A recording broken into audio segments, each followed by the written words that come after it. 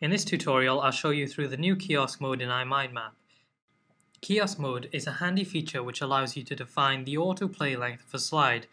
Then if you present in Kiosk Mode, iMindMap will automatically play your presentation for you and navigate through your slides based on the slide times you give. So how do we do this? You may have noticed when you select a slide, there is a number, usually 15 next to a clock icon. This is the autoplay length for a slide. As this is 15, it will play for 15 seconds before moving on to the next slide.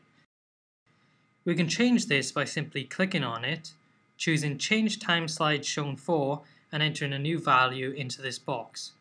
I'm going to shorten it to 5 seconds. Press OK and you will see this slide has been updated. I'm going to change the time of the next slide too, this time to 2. Same process, click on the icon, choose Change Time Slide Shown For and enter a new value. If ever you want to change a slide back to the default time, 15 seconds, click on the clock icon and choose Use Presentation Default Time.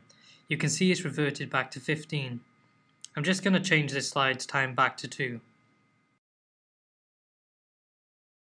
To present in Kiosk Mode, instead of clicking on Begin Presentation, click on the arrow to its right and choose Kiosk Mode. Now we're presenting. Here's our first slide, which will last for 5 seconds. And here's our second, which will last for only 2. The remaining slides are all set to the default 15. I'm going to press Escape to exit. Thanks for watching this tutorial. Stay tuned for more.